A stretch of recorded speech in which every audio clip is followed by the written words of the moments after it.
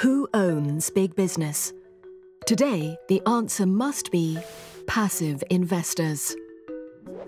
They are large shareholders in countless firms all over the world.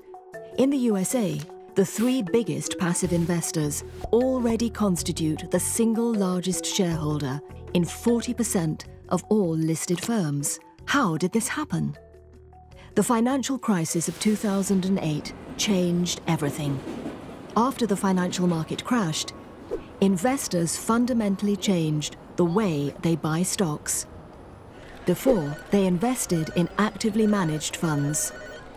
Active fund managers buy stocks they believe will outperform, and they get paid well for this.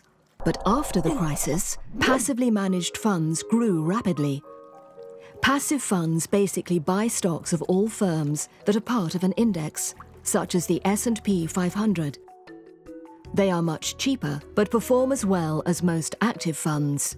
As a result, investors sold off $800 billion of actively managed mutual funds, while passive funds attracted $1,000 billion. This huge and growing market of passive investment is dominated by only three big American asset managers: Blackrock, Vanguard, and State Street. What are the consequences of this shift in corporate ownership? This is a key question for the CorpNet research team at the University of Amsterdam. Using data analytics, they uncovered this intense concentration of corporate ownership.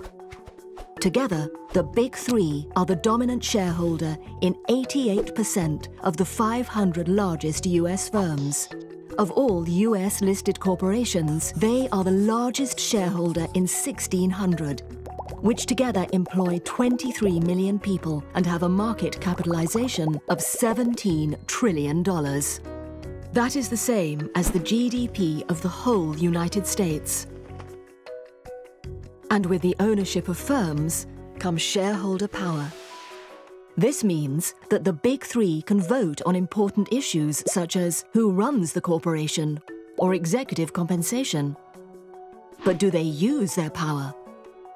In fact, this is not so easy for them. The shares they own are divided over many separate funds. If they want to maximize their shareholder power, they need to make sure all shares they own through all their different funds vote in the same way.